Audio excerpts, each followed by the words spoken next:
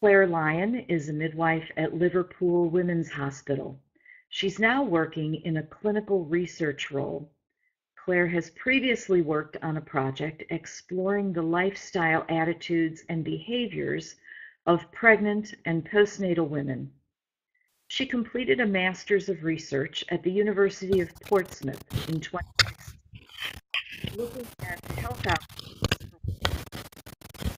for the first arrival of a midwife. She currently works on an RCT of an intervention to prevent post-traumatic stress disorder symptoms in women following a traumatic birth experience. Her professional interests include women's birth experiences and perinatal mental health. I'm going to turn the presentation over to Claire now. Thank you so much for joining us this morning, Claire. Thank you, Cecilia. And a big hello and thank you to everybody else who's joined the presentation today. And just a big warm thank you for joining us to celebrate this fantastic day of celebration for midwives around the world. I think it's truly fantastic. And without further ado, I've had a fantastic introduction there from Cecilia, so thank you for that. And I will just crack on now with the presentation. Should take around 25 minutes maybe, and then there'll be plenty of opportunity for discussion and questions at the end. Okay. So today's presentation relates to a project that I was involved with about 18 months ago now. And the project was a European funded project looking at the lifestyle, behaviours and attitudes of pregnant women and new mums, so up to 12 months postnatal. And the Postnatal Pilates project was delivered as part of a campaign of activities to help improve the lifestyle of pregnant and postnatal women. Other activities that we also developed and we delivered included free swimming sessions and a walking group, but by far the most popular activity were the postnatal Pilates sessions. And in fact, they were so popular that the instructor that we worked with has now gone on to continue the course in a slightly different part of the city. But yeah, it just shows that these things can take off, and there's some really positive consequences as a result of the project. So in the presentation, I want to cover some literature around Pilates in pregnancy and the postnatal period. It's not designed to be an exhaustive review of the literature, but just some highlights to get you started and steer you towards further reading should you wish to delve into this area much more in the future. I'll talk about the details of the programme, so how we designed it and how we delivered it, before presenting the feedback from the study. I'll then talk in slightly more general terms about things that you may wish to consider if you choose to run a course of this type, or any other course aimed at postnatal women for that matter. I then want to give a brief overview of current guidelines that we have here in the UK about exercising in pregnancy and beyond, and that will lead us on to time for discussion and question. And it would be great if we can hear about your experiences or your thoughts on Pilates, either in pregnancy or postnatally, or any other exercise or lifestyle advice that you routinely give. As Cecilia said, we'll try and keep the discussion towards the end, but please do raise your hand if you've got something that you want to say, so you don't forget when it comes to the end. All right.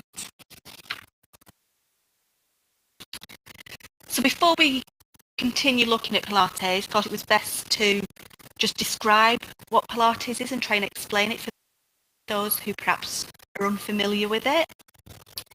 So Pilates is a low to no impact mind-body exercise system. It encourages participants to focus on their breathing, concentration, and their core strength, making it nearly an ideal exercise choice for pregnant and postnatal women. In women's health, it encourages the pelvic floor muscles to work with the deep tummy muscles to build up stability and strength in a trunk.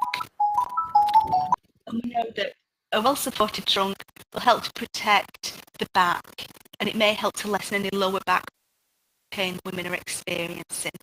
So you can see why we chose Pilates as a fantastic activity for women in the postnatal period. So as I said, I'll just start by introducing you to some of the literature that's been and some of the research that's been done in this area, but there is only a small amount of literature about the effects of Pilates on postnatal recovery, and in particular there's a shortage of good quality randomised control trials. There's a number of articles that explain about postnatal exercises and how Pilates can help with recovery in the postnatal period and pelvic floor exercises. But the studies that I pulled out to just run through with you today focus on a whole range of postnatal related symptoms. So they look at how Pilates can impact on postnatal depression, on pelvic floor tone, on core muscle strength, and on sleep quality. Okay, so there's about 5 studies that I were able to pull out for you, coming from all over the world, which is really appropriate considering today's International Day of the Midwife. And as I said, they looked at various different things. So we've got studies coming from India, looking at core muscle strength. So in that study, they were looking at the effects of a mat-based Pilates exercise against conventional exercises on core muscle strength in postnatal women. So there were 50 women randomised to receive either Pilates training or conventional exercises, and the women in these groups completed 30 minutes of exercise 6 times a week for 3 weeks. And what the study showed was that there was a statistical significant difference in both groups of women. So both groups of women benefited. However, the Pilates group showed a statistically significant greater core strength as compared to the control group, so those doing conventional exercises. When we move on to the pelvic floor muscle randomised control trials, there's 2 of those. And I think that probably makes a lot of sense considering the area of the body that Pilates is focusing on. So there's a couple of studies there. One where they took 62 women, again randomly allocated them to receive either traditional physio-led therapy or Pilates therapy. And both groups showed improvement in pelvic floor muscle strength. So there was no difference really between those groups, nothing statistically significant.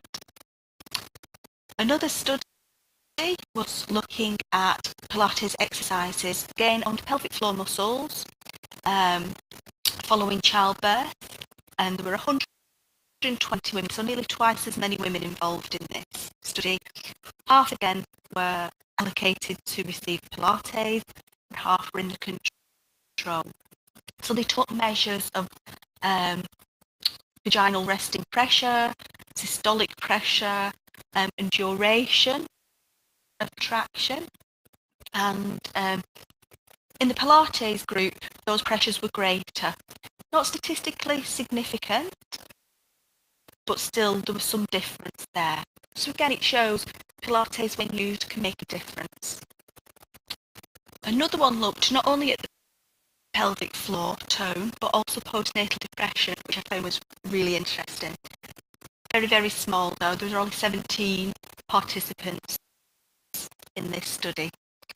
And the participants exercised 3 times a week, between 40 and 60 minutes, for 7 weeks.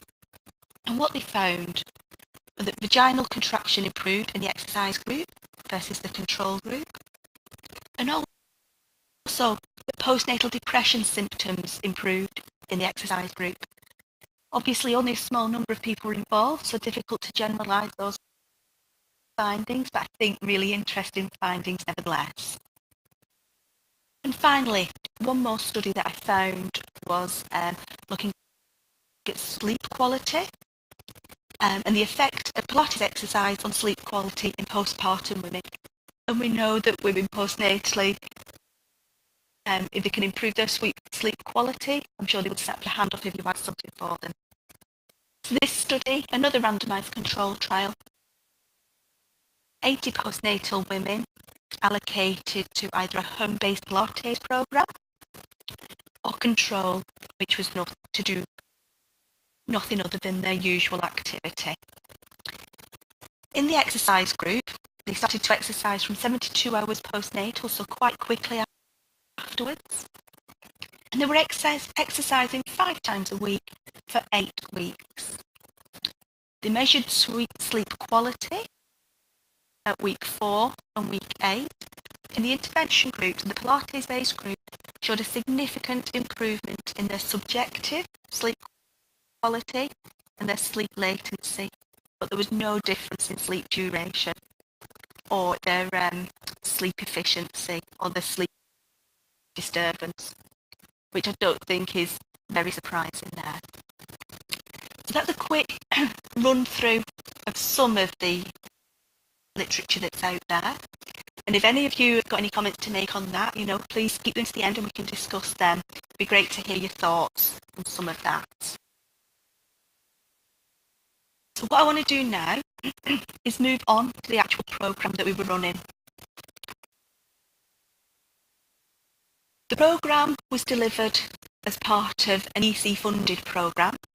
So we received money along with 5 other cities around Europe. And each city did something a little bit different. We, first of all, we consulted with women. So we consulted with pregnant and postnatal women about the types of activities they thought would be beneficial to them in their different periods. And from there, as I say, we developed a programme of postnatal Pilates. So the sessions were physiotherapist-led. So we found a physiotherapist who wasn't working in maternity at the time, but she was a Pilates instructor and she had undertaken additional training in working with pregnant and postnatal women. And we found her by doing a Google search of Pilates instructors in the local area and looking for reviews on something called Mumsnet. So that's a discussion board where new mums, expectant mums can come together to discuss pretty much anything. And I thought that would be a good place to kind of get the lowdown on good therapists and instructors, and that's what we did. So I contacted several therapists, instructors, and Nikki, who we got, was by far best. We devised 4-week courses. These were an hour long, and we were advised to deliver 4 weeks because women would begin to feel the results of their work after 4 weeks. And what it also enabled us to do was to run more courses than if we'd only run 6-week courses. So the sessions were an hour long. They were split between a practical element, which it was predominantly, and an educational element. So we would spend the first 5 to 10 minutes of the class looking at the muscles that we'd be working in that class, and also ironing out any problems that maybe women had experienced in the previous week. So they were really informative. Would be an opportunity to learn and practice different exercises for the next sort of 4 minutes.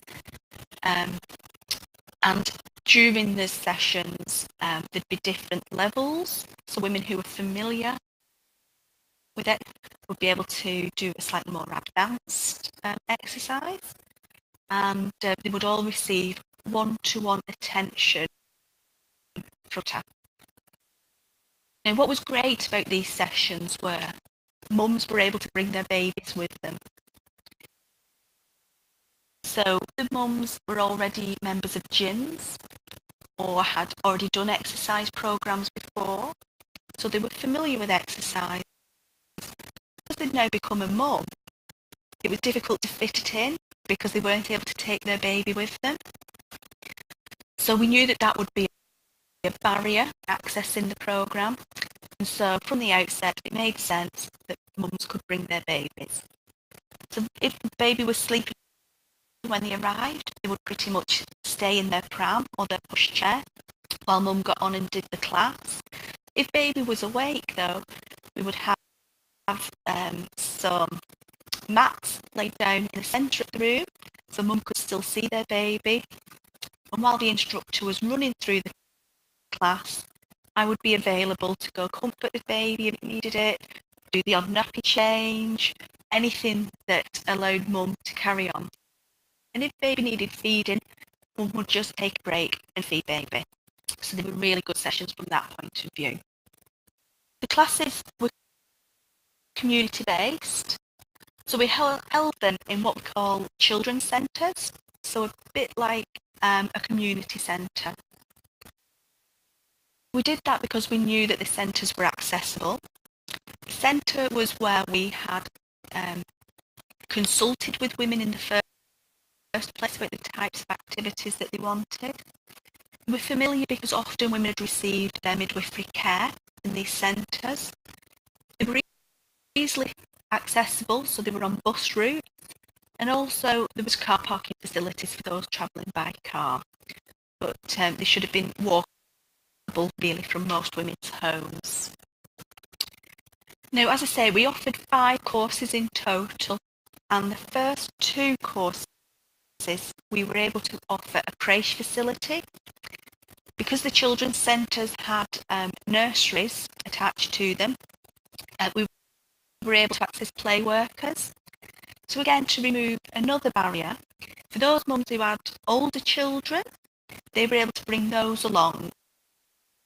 And we had play workers who could work with those children while mum had an hour for themselves. Now, we only ran that for the first 2 courses, and that's because after that, we were mainly seeing first-time mums, so we didn't have that concern. But the course just happened to fall when their old children were already in a nursery setting, and so mum was available. So the creche facility really wasn't needed after those first 2 courses that we ran. But what I'm saying is, we know that that is often a barrier for women, and so we did attempt to overcome that barrier. So moving on to feedback that we received. So we weren't attempting a randomised control trial, as I talked about at the start. We wanted to just evaluate the value of these courses to women. So I'll just run through now some of that feedback that we received. So we had 40 women in total attending the various courses that we offered, and 11 women provided feedback. I think that's often because we ask them to complete the forms at the end of the final session, and those mums who had other children to collect had to go ahead and do that. So they rushed out of the room. They might have had to feed the baby at the end of the session. So quite a low response rate considering how many women were involved. And the response rate, you can see there, 27.5% response rate. If we look at the graph on the other side, we were asking about the practicalities of the course. So was the venue suitable? And all women responded yes, it was a suitable venue for them. So we know that women want accessible, community-based exercises. We asked there, was there anything about the venue that they would change? And 9 out of the 11 women said no, so the venue was really suitable. Somebody else asked for a larger car park. They found that the car park was too small. To be fair, yeah, it was a little bit small, so you have to be there early to get a good parking space. And somebody else would have preferred a soft play area for the baby. You can see on the right hand side of the slide now, was the class at a convenient time for them. And the class that we ran was on a Friday afternoon between 1:30 and 2:30 in the afternoon. 10 out of the 11 women agreed that that was a good time. And one person thought that it was a little bit late to pick up their older child from school. I think really important feedback that that was a good time. I deliberately try to avoid anything run in the morning when you're working with postnatal women, because having been there myself, morning kind of doesn't exist for most new mums. The mums involved in these classes were typically mums around 6 weeks postnatal, and some very newborn babies. So a little bit more feedback from the sessions. We asked, did you find the educational part of the course useful? And 100% found it useful or very useful. So that's really warming. And we also asked, was the practical Pilates easy to follow? And again, all of the women, all 11 women said yes, they did find the Pilates, the practical side of the class, easy to follow. We limited the class size to 8 women, and that was so that the instructor had enough time and enough capacity to focus on the women, to correct any postures, or to talk through any more advanced exercises that the women may be able to do. And speaking of which, we asked, do you think you received enough feedback on one-to-one attention? And again, all 11 women who completed the feedback felt that they had received enough feedback and attention. So again, that's really positive. So we asked women for their comments about how did they feel any difference in their body during the last 4 weeks. And we can see there a range of comments. So women reported feeling more strength in their abdominals, becoming more aware of their muscles and their pelvic floor tone, that they're aware of muscles switching on, and that they've regained some flexibility. And I like the comment there that the woman felt much more relaxed as well as flexible, and somebody else reporting that they felt more toned. A few more comments. Women reporting that they felt that their back was stronger. Again, more tone in their abdominals. Women feeling better posture, they're more aware of how they're standing and how they're getting up. More awareness of some of their deep muscles and less backache. And it also made them realise that they needed to do exercises more regularly. So again, really positive stuff which aligns with some of the literature that we heard about at the start of the presentation. We asked whether there was anything that the women who partaken could suggest for future courses. And apart from the location being north of the city or a longer course, women generally thought that there were no changes needed. Now, somebody did ask for some notes to take away so that they could continue the exercises at home, and we did in fact provide a booklet for women with exercises. It's a booklet that is produced by a physio group who work specifically in obstetrics and gynecology, with very detailed diagrams and explanations of various exercises.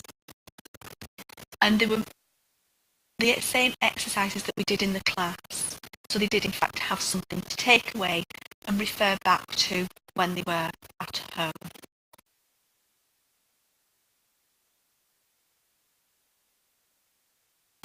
So that was the feedback, all generally positive. Similar findings to the studies that I described at the beginning of the presentation. So now what I want to do is just talk more generally about the considerations that you would have to bear in mind when you're delivering any type of class or activity for this group of women. So I've already talked quite a bit about the venue. So what we found worked for us was a community-based venue, something that was familiar. At our venue there were already things going on, so there was already breastfeeding groups there for the postnatal women, and women had had antenatal care in these centres, so it was very familiar. Not intimidating like a gym for those women who are perhaps not familiar with exercising or haven't done any for a while. A nice relaxed venue where we did have access to other professions should we need them. So for example, play workers, if you were able to offer that type of creche facility for women with older children. So venue, really important. It was central to community, so really accessible. The time. We offered our activity in the afternoon. And as I said, I think it's really difficult to leave the house before lunchtime. And so afternoon, I think, is really valuable time to offer something like this. Now, cost is down there. It's a consideration. I don't know what it's like in other places.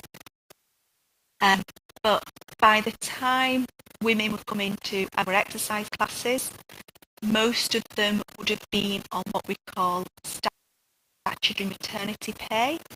So it's a huge cut in salary for those women. So that's something that you have to bear in mind. Now, we were fortunate that we were able to offer courses free of charge because it was part of a larger programme. But what we wouldn't have wanted to have done anyway is to make cost a barrier.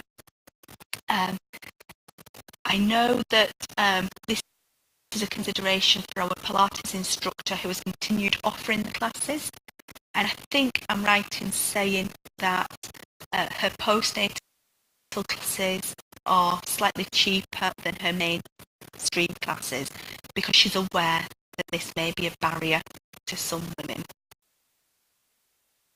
It needs to be baby friendly. So as I said, I was on hand, if you like, to make sure that babies were taken care of, so mum could focus on the exercises, that mum was happy to bring her baby along, and again we removed that barrier of them having to find care for their newborn while they went and did something for themselves. I know that the instructor who has continued the classes has got lots of things to keep baby entertained for those same reasons. Take away information. So what we know is that 4 weeks is enough time to start making a difference when women reported that they felt more toned, more awareness of their muscles and their posture. But we also wanted to offer them something that they could take away and continue practicing and keep making improvements to their posture and their tone. So that's really important, so that they're able to take some information away from them to continue building on what they've learnt in the course. And another consideration is the format of the course. And so, as we saw from the feedback, women really valued the emphasis on the educational side of the course, as well as the practical side.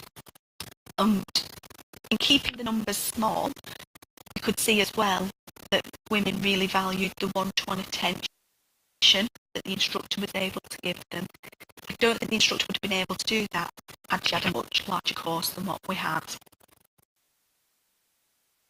So really important. And again, if you've got any comments on that, it'd be really helpful and useful to see those when we come to the end of the session. Just want to comment briefly, because I know I've been talking for a little while now, about current UK guidelines. So it would be really great to see an international perspective on this. And the only guidelines I could really find were those aimed at pregnant women, very little postnatal wise. So the illustration that we have there comes from the Chief Medical Officer for the UK on physical exercise, physical activity for pregnant women. So at the top it starts with some benefits of physical activity, and then in the centre ideas for what you might consider. And I think the top right person on about is somebody doing something like a Pilates pose, maybe a yoga pose, and telling you to aim for about 150 minutes of activity per week. It recommends muscle strengthening activities twice a week, which is perfect for Pilates, because that is essentially what Pilates is. But unfortunately, no advice on what postnatal women should do. I think it's the RCOG recommend exercising for about 6 weeks postnatal if you've had a caesarean section, but nothing otherwise. So that pretty much brings me to the end of what I wanted to talk about. It would be really good if we could open up a discussion now to see what other people are doing. Any comments on the course that we offered? Any questions about the course that we offered? Would be fantastic. But really, I think it'd be great if we could hand it over now and see what your experiences are. Any comments, as I say, about what you were doing. If you would like to make a comment, either the text box or through your microphone, that would be fantastic. So over to you. We do have a first question, Claire. Oh, great. In terms of this program, what is your explanation of the link mechanism to reduced postnatal depression? So that was somebody else's study, and what I think helped our women reported feeling better. They were coming into a social setting. It was an activity what was purely about their baby, so it wasn't like a breastfeeding group where all the focus tends to be on the baby and the baby's nutrition. It was something that the women were able to do themselves without any guilt, because they could take their babies with them. So they were coming each week. It was almost in their diary. I'm taking this hour out for myself on Friday afternoon, and that was planned in. They knew they were doing it for the next 4 weeks. They knew they would be meeting the same group of women that they'd met in the previous week and what they would see the following week. And I think making time for themselves in a social setting was really beneficial to these women. There was no guilt attached because their baby was with them, but they were able to pay pay themselves a little bit of attention. So I think that could be the mechanism for reducing postnatal depression, maybe. I know certainly the women got a lot out of the class for those reasons. Certainly, there's the social aspect of support and feeling better to help prevent postpartum depression. But we know from other exercise that when there's large muscle movement, women are producing their own endorphins that are helping them feel better. Claire, you know the literature on Pilates. There's probably not a study that looks directly at endorphins or a reduction in cytokines, but I think I would do this with hesitation, but we can extrapolate from looking at other sorts of physical activity preventing or ameliorating postpartum depression that's also a mechanism. Absolutely. I think what you said was spot on. There's lots of, or there's more evidence around other issues in women's health. So women recovering from things like breast cancer, where Pilates has been used as a mechanism for enhancing women's outlook on life, if you like. And I think, yeah, the same mechanisms would be in play across the two groups of women. It's absolutely what you say about exercise promoting endorphins and all those good hormones, having some part to play in it. Yeah. Thanks, Claire. You talked a little bit about cost to the women, and I was a little curious about clothing for Pilates. This is going to show my kind of ignorance about Pilates. I have this general mental image, but are women able to wear some of their very casual pregnancy clothing to do the Pilates exercises? Yes, they can. Yeah. So there doesn't really need to be any cost outlay for these women. They can wear pretty much anything that we've got in the wardrobe.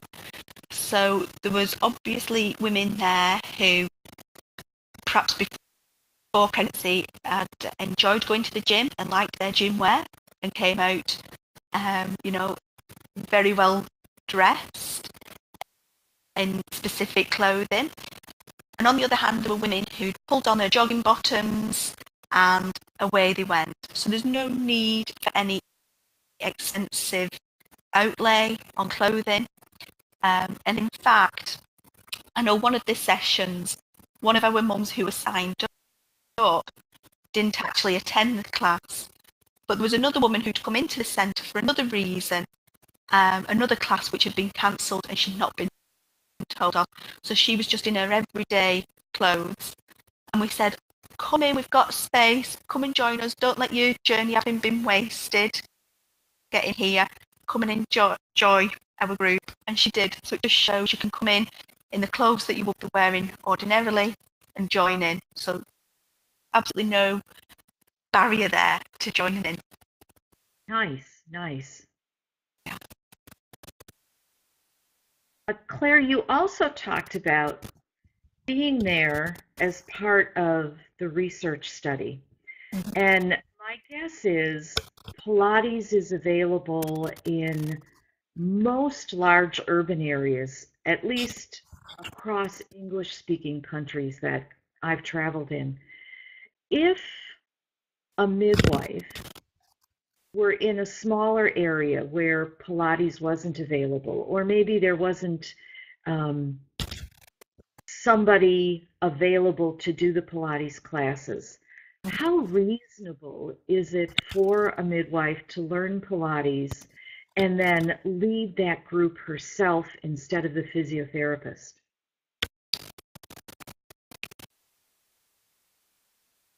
Entirely plausible. I have no experience of undertaking any training in Pilates myself, which is why for an independent instructor, if you like, who just happened to be a physiotherapist with an interest in this area, I'm sure there must be courses available, and I'm sure also there is no end of YouTube videos that women get this at home for themselves.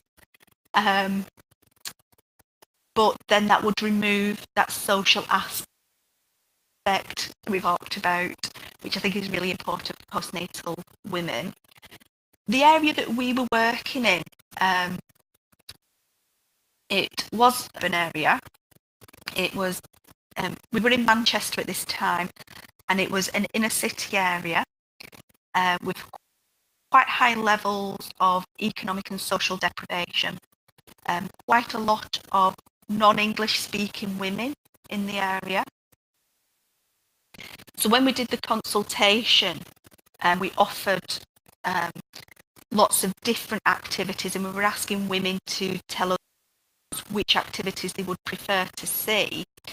Actually, Pilates wasn't the most popular choice. So after we'd offered the most popular choices to women, which were the swimming and the buggy groups, the walking groups, we thought, what else can we do? And we looked at Pilates, and I knew a little bit about it, having done some courses myself, but never trained in it. And we thought, come on, we'll give this a go. Is it a case of women aren't selecting it because they're unfamiliar with it? Is it because they don't know what's involved, and so on? And I suspect that was the case, because the interest in it and the feedback that we got, has been fantastic. So yeah, there will be areas where it may not be an automatic fit with the population there, because that's what we found through the consultation. But I think once women get involved, they can really see the benefits, and that's certainly true of our experience anyway. So it started off, we were going to do a taste or a couple of courses, take it from there, and then we went on to run 5 courses, and as I've said before, the instructor has now gone on to offer courses in the community anyway. So yeah, it's quite interesting how we got to where we got to. All right. Thank you so much, Claire.